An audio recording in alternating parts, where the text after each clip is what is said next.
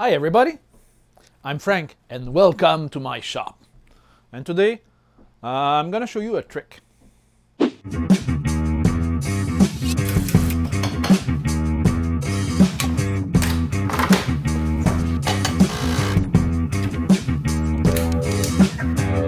So my trick is how to unstuck your parts from the bed.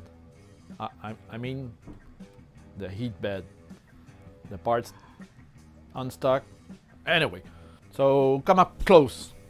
So you see those parts are sticking really well to the bed, and I don't have a Prusa, so I cannot bend the bed or detach them. So what I use is this putty knife, and I have made a chisel out of it. So this is a small grinder for knives and such. You just go like this. Or you can use a sander, same thing.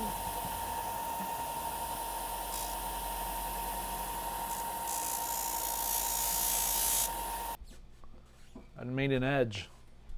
So it's kind of sharp, which is needed to go underneath the parts. And then you need a small hammer. This bed is moving this way, so I push that way. So I just tap the knife under, just tap it, and it goes underneath. And then it's really stuck there. So just, and it pops. And it doesn't damage the bed at all if you do it right. If you do it like this, it's gonna damage, but I go almost to the bed. So you just go underneath. Just tap it a bit. That one was not stuck really well. And then you can scrape everything. I think it's a good trick. You can try it yourself if your parts are really stuck. Don't go too hard on the bed, not to destroy anything, but the bearing underneath are, you know, sturdy enough to do this.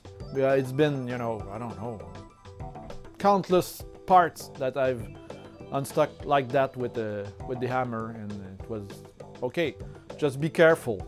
So that's it for me, guys, and as usual, please subscribe, comments below, and give me a thumbs up if you like this video, or if you don't.